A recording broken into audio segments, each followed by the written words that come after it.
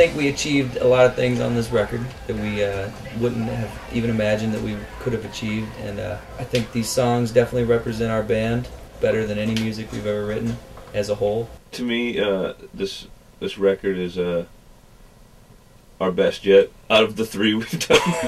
I think this record is by far our best, collection of songs that we've ever had. I'm sure you will hear Ryan talk a lot about, like servicing the song. The main goal of this record was just to write great songs. There's a lot of cool guitar shit, because I'm a pretty gigantic guitar nerd, but it's not just about the guitar or about anything in particular other than just writing great songs. Really, that's all that really matters to us. I'm extremely excited to put it out and show everybody how much we've grown as a band and individuals, as musicians, and as, just a group.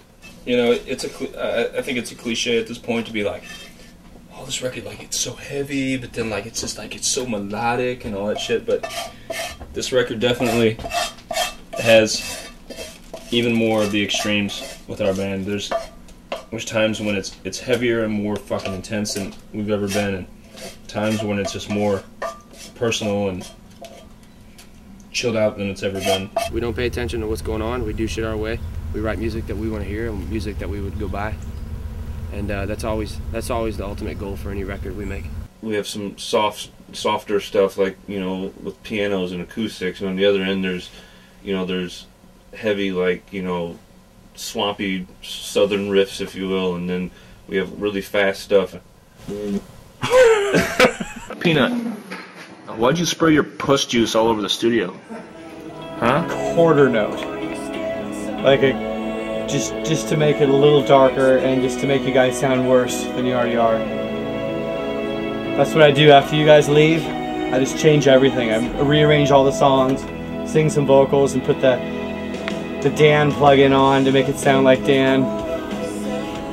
It's gonna be great. It's gonna be a great record. Can I have the Dan plug-in for me? Yeah, dude. Finally, you can play bass like Dan.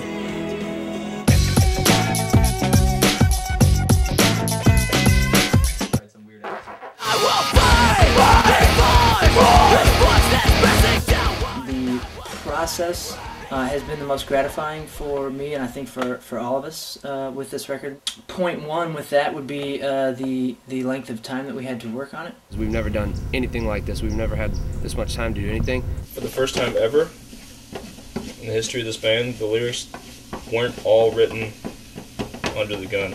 It's on a whole new level, just like the rest of the shit on the record, just like the music. Lyrically on this record, some of the songs I think go a little deeper than we probably ever have in the past. Whether we're a commercial success or not, we wanted to kind of stand some ground, and I don't mean that in like just a political sense or whatever. But with this record, we wanted to give something that was something to stand for. That said, during this time, this is how we felt. There's just songs that I think are going to reach people in a different way than. I'm talking about reaching people, and making tots, and I'm specialing tots on my plate. This shit's done. About fucking time. Yeah.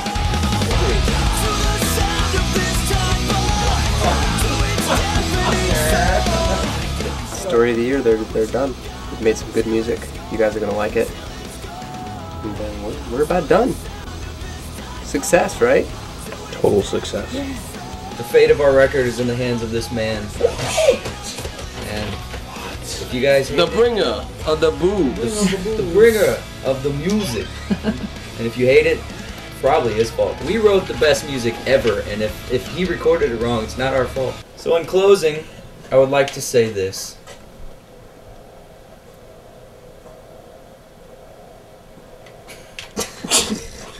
That's all. You don't have to say anything. That's it. Yeah.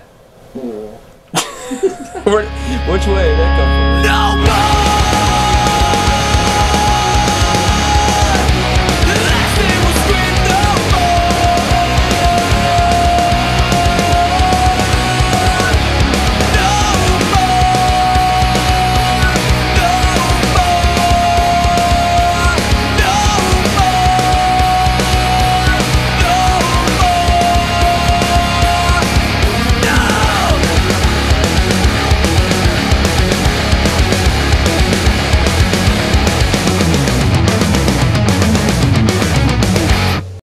Record number 3. Fuck. The Black Swan. It's done. So thank you. Enjoy. If you don't like it, you're a total dick. 2 sticks. Sir!